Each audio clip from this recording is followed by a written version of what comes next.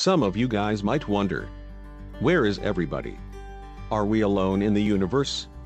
Do aliens really exist, or it's all folklore? Here are some facts that aliens do exist. Make sure you subscribe to the channel if you like this video and watch till the end. 1. Water worlds abound in our solar system. Water is a key ingredient for life as we know it.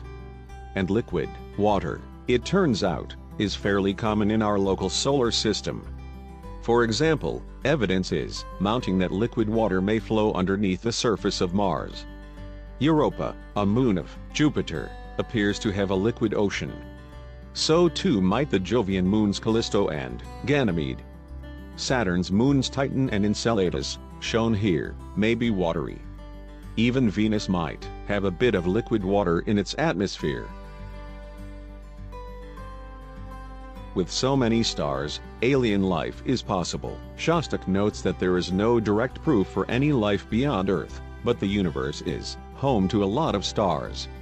And as research over the past decade has shown, perhaps at least 50% of those stars harbor planets. Shostak estimates there are 1 trillion planets in the Milky Way alone. Surely some of them have undergone what Earth has undergone and developed life, and eventually what we call sentient life, he says. The argument, he notes, is simply one of probability. If we are the only intelligent beings in the galaxy, or for that matter in the universe, then we are truly a miracle, he says. 3. Life evolved quickly on Earth. Scientists estimate that planet Earth is about 4.5 billion years old. The earliest evidence for life comes from 3.4 billion-year-old mats of bacteria called stromatolites in Australia.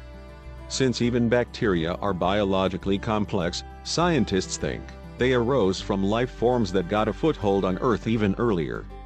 That suggests it wasn't terribly improbable, the evolution of life, because it happened very quickly.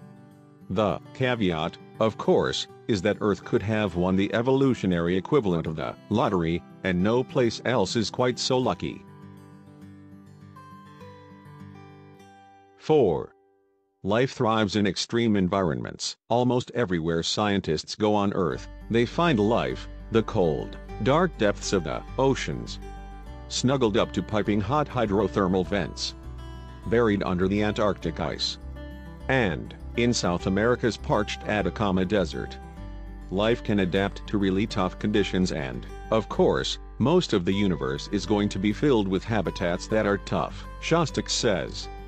For example, Mars is a harsh environment, but some of the microbes found on Earth, including the one shown here found deep in a mine, could survive beneath the surface of the red planet, he notes.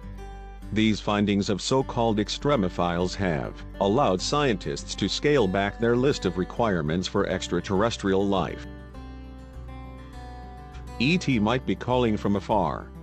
Shostak and his colleagues at the SETI Institute frequently harness some of the world's largest radio telescopes to home in on distant stars for a telltale signal of alien communications. Although their searches have raised a few alarms, the signals have been dismissed as human-caused interference, such as noise from a passing satellite. Contact remains elusive. Undaunted, the scientists keep searching. Meanwhile, a signal detected on August 15, 1977, during a search with Ohio State University's Big Ear Observatory, continues to pique interest because it has never been explained. Follow-up experiments to detect it again, however, have failed. 6. Some see evidence that aliens have visited. Somewhere around half the people in the U.S. believe that aliens have already visited us. To back their claims, witnesses have presented snapshots of flying saucers and debris from crash landings. None of the evidence, however, convinces Shostak. Nor does he buy into theories that the world's governments are coordinated and efficient enough to collectively keep what would be the world's biggest secret. That's hard for me to believe, he says.